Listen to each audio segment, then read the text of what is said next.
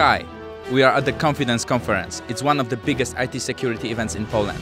What does IT security means? It's all about attacking and defending. So let's play a game. So that's the first step. Welcome to the danger zone. It's extraction point. Next step is the shooting range. So test your skills.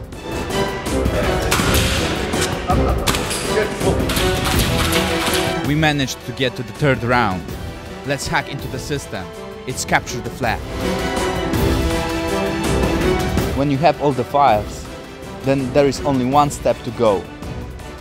Jump into the car and get as far and as fast as you can.